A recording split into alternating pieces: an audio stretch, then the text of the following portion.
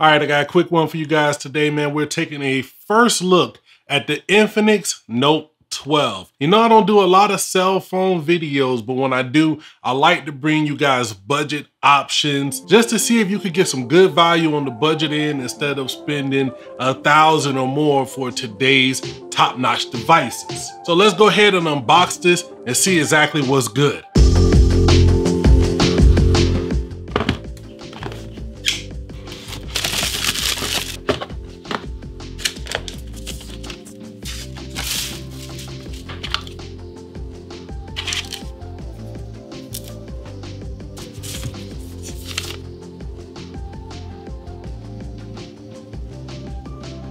Now, like I said, this is kind of like a first look, so make sure you're subscribed to see how this handles as my daily driver over a couple of weeks. Quickly on the specs though, let's get into these and see exactly what this phone is offering at the price point. So this is the Note 12. The version that I have here is the 256 gigabyte with 8 gigs of RAM, 500 milliamp hour battery. It comes with Android 12. This has the Helio G96 processor, and to top it off, it comes with a 33-watt flash charger. I got it in the little clear case that usually comes with these type of budget phones, and that's good because you know it's hard to find cases from the big brands on phones like this. I'm always amazed at how good these budget devices are feeling nowadays. This does not feel like a cheaply made device. I like the feel of the back here. It doesn't feel like it'll slide easily out of your hands, and my hands are lotion right now, so that would be like the perfect case for this just sliding everywhere, but it actually feels good. Power and fingerprint button here on the side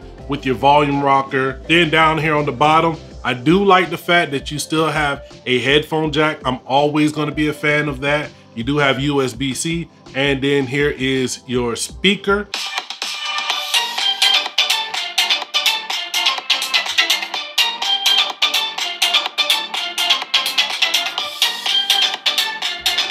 Honestly, the audio is not bad. It's not amazing by any means of the word. It's not going to blow you away, but you will be able to get a solid audio response out of this budget device. Now let's take a quick look at the phone and see what the software experience is like. This uses the XOS engine based off Android 12. As you can see, we have the Helio G96 processor with a 16 megapixel front camera and a 50 megapixel triple camera on the back. Now, like I said, this is based off Android 12, so you do get the Play Store and Google apps. I like that, but I don't like the added bloat that comes with it. The NSYNC app like JT and the boys about to show up and sing, X-Share, We Life, and whatever Carl Care is. Who exactly is Carl and why does he care so much? It's definitely not a stock Android experience, so just keep that in mind. Here, before I've really installed anything, the phone feels snappy and responsive. Let's open up a site in Chrome and see how long it takes. I've definitely seen worse. With a phone starting at $199, you just hope it doesn't feel as slow as a flip phone from the 90s. Opening up the camera, you have an almost overwhelming amount of modes. The AI camera identified this as a plant and took this shot. Y'all tell me in the comments if it did a good job. Also, while you're down in the comments, if you have any specific app you'd like me to try out, let me know and we'll cover it in the final review.